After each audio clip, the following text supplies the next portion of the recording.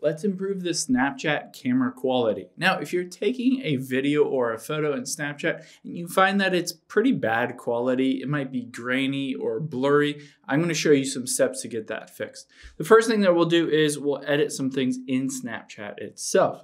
So you open up the app. The key thing here is that, say if you take a photo, but you're moving your phone around, potentially it'll be a bit blurry. So you can see the Sony in that remote is a bit blurry.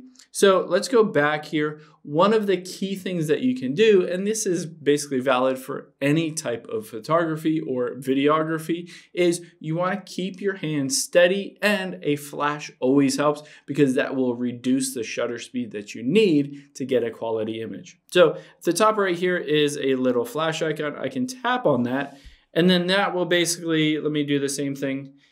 That will basically enable the flash so that I can take that photo. So you see now I have gone over, and that Sony is a lot crisper and clearer because there's more light getting to the camera and it can reduce that shutter speed. So that's one of the things you can do, is to turn on that flash.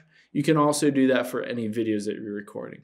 So that's in Snapchat itself. Another option that you have is, let's get out of here and open up our settings. We'll make sure the quality is good on your iPhone, on your Android itself. So go to Android if you're on settings, go to the camera basically, but we're gonna go here on the iPhone. Let's go down and find camera here.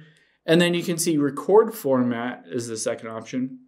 You wanna make sure that this is recording in the highest format possible. So if it's 720 at 30 frames per second, that's just not very good. You want to choose the highest possible, 4K at 60 frames per second.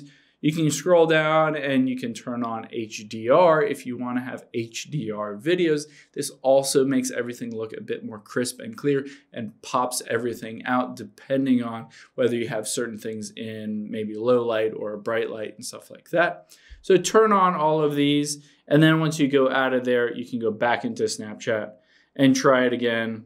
Let's abandon that and try it again with the flash on, and you should find that you get really crisp, clear photos and videos, and they're not really bad quality anymore. Hope this helps. If you have any questions on that, leave them in the comments down below, and I'll catch you on the next one.